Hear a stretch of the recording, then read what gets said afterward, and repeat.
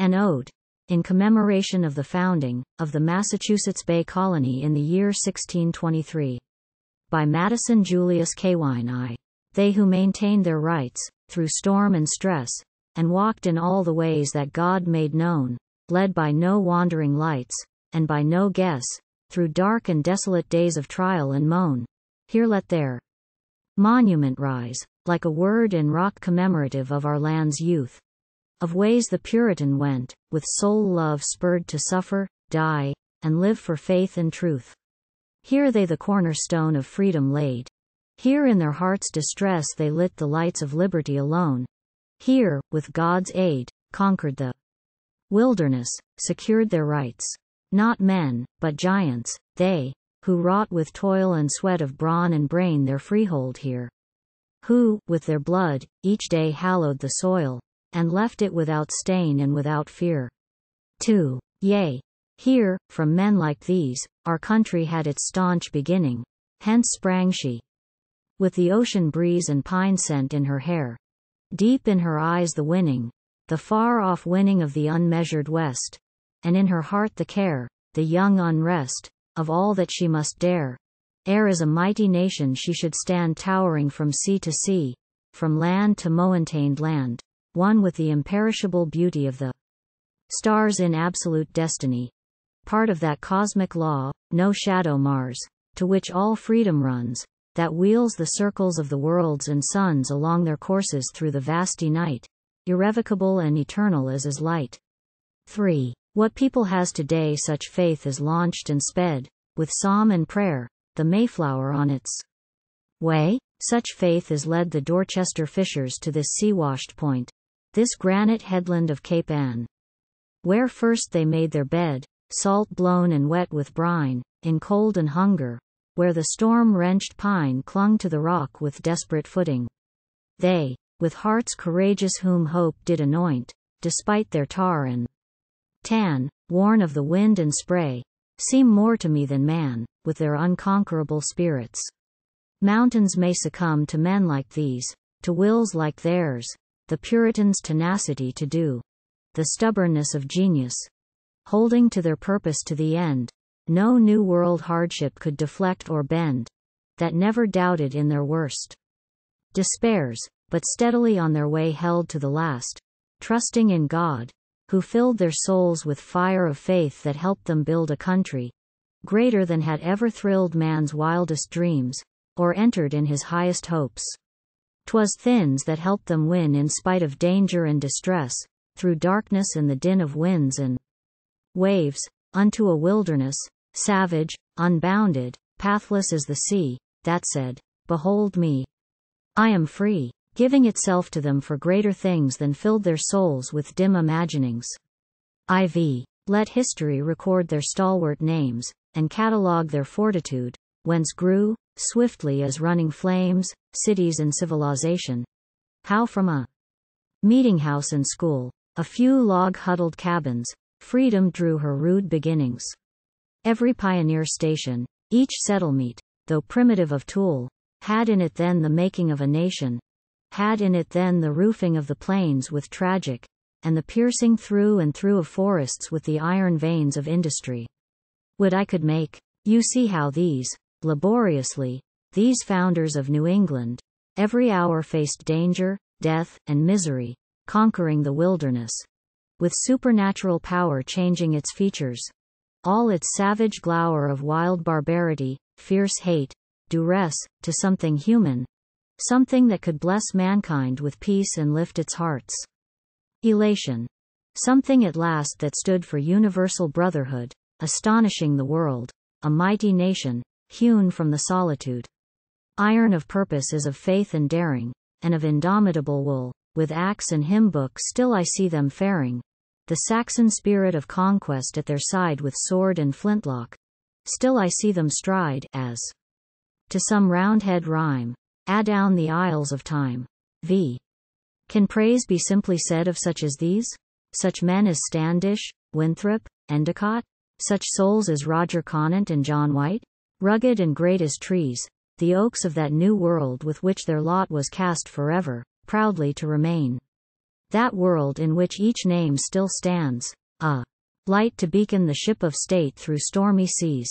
Can praise be simply said of him, the younger vain, Puritan and patriot, whose dedicated head was laid upon the block in thy name, liberty? Can praise be simply said of such as he? Needs must the soul unlock all gates of eloquence to sing of these. Such periods, such epic melodies, as holds the utterance of the earlier gods, the lords of song, one needs to sing the praise of these. No feeble music, tinklings frail of glass, no penny trumpetings, twitterings of brass, the moment's effort, shack in from pygmy bells, ephemeral drops from small Puritan wells, with which the age relieves a barren hour. But such large music, such melodious power, as have our cataracts, pouring the iron facts, the giant acts of these. Such song as have our rock-ridged deep and mountain steeps, when winds, like clanging eagles, sweep the storm on tossing wood and farm.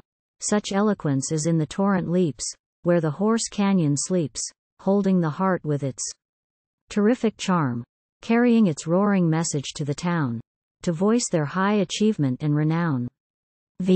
Long, long ago, beneath heaven's stormy slope, in deeds of faith and hope, our fathers laid freedom's foundations here, and raised, invisible, vast, embodying naught of doubt or fear, a monument whose greatness shall outlast the future, as the past, of all the old world's dynasties and kings. A symbol of all things that we would speak, but cannot say in words, of those who first began our nation here. Behold, we now would rear a different monument, a thought, that girds itself with granite, dream made visible in rock and bronze to tell to all the future what here once befell.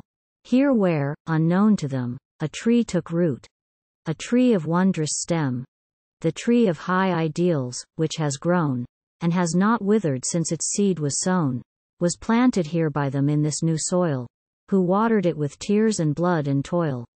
And heritage we mean to hold, keeping it staunch and beautiful as of old. For never a state, or people, yet was great without its great ideals, branch and root of the deep tree of life where bud and blow the dreams, the thoughts, that grow to deeds, the glowing fruit. 7. The morn, that breaks its heart of gold above the purple hills, the eve, that spills its nautilus splendor where the sea is rolled, the night, that leads the vast procession in of stars and dreams, the beauty that shall never die or pass, the winds, that spin of rain the misty mantles of the grass, and thunder raiment of the mountain streams, the sunbeams, needling with gold the dusk-green cowls of ancient woods, the shadows, thridding, veiled with musk, the moon-pathed solitudes, call to my fancy, saying, follow, follow, till, following, I see, fair as a cascade in a rainbowed hollow, a dream, a shape, take form, clad on with every charm, the vision of that ideality, which lured the pioneer in wood and hill, and beckoned him from earth and sky, the dream that cannot die, their children's children did fulfill, in stone and iron and wood, out of the solitude, and by a forthright act create a mighty fact, a nation, now that stands clad on with hope and beauty, strength and song, eternal, young, and strong, planting her heel on wrong, her starry banner in triumphant hands. Within her face the rose of Allegheny dawns, limbed with Alaskan snows, Floridian starlight in her eyes stern as steel yet tender as a fawn's, and in her hair the rapture of her river, and the dare, as perishless as truth, that o'er the crags of her sierras flies, urging the eagle ardor through her veins. Behold her where, around her radiant youth, the spirits of the cataracts and plains, the genii of the floods and forests, meet, in rainbow mists circling her brow and feet. The forces vast that sit in session round her, powers paraclete, that guard her presence, awful forms and fair, making secure her place, guiding her surely as the worlds through space do laws sidereal, edicts, thunder-lit, of skied eternity, in splendor borne on planetary wings of night and morn. 8. Behold her, this is she, beautiful as morning on the summer sea, Yet terrible as is the elemental gold that cleaves the tempest and in angles clings about its cloudy temples. Manifold the dreams of daring in her fearless gaze, fixed on the future's days, and round her brow, a strand of astral beads, her soul's resplendent deeds, and at her front one star, refulgent hope, like that on morning's slope, beaconing the world afar. From her high place she sees her long procession of accomplished acts, cloud-winged refulgences of thoughts in steel and stone, of marble dreams, lift up tremendous battlements, sun-blinding, built of facts, while in her soul she seems, listening, to hear, as from innumerable tents, Conian thunder, wonder, and applause of all the heroic ages that are gone. Feeling secure that, as her past, her future shall endure, as did her cause when redly broke the dawn of fierce rebellion, and, beneath its star, the firmaments of war poured down infernal rain, and north and south lay bleeding, mid their slain.